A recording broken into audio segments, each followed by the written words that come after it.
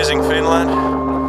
Right there you can see the center of my hometown Kouvola, and right now we're in my home resort Mielakka. My parents live about 1 kilometer that way, so I used to ride here a lot when I was younger.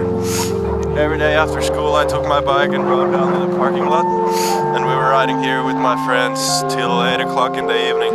That was super cool, and I can't do it that often anymore, so let's go for a run.